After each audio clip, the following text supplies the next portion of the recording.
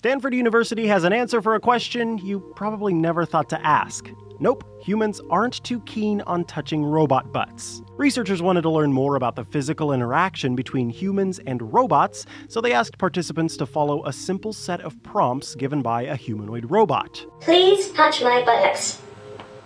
This is the buttocks. It is referred to as the gluteal region. Not only did the participant hesitate to touch areas like the buttocks and eyes, they became emotionally aroused when they did. In other words, it made them anxious. There's quite a bit of research on how human-to-human touch is used to communicate and build trust, but there's far less research on human-to-robot touch. That lack of information is what sparks studies like this one.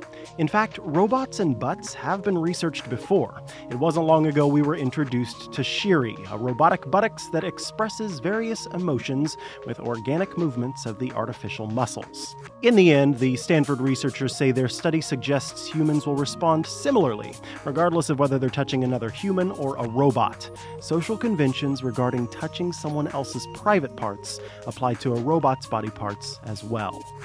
For Newsy, I'm Micah Sargent.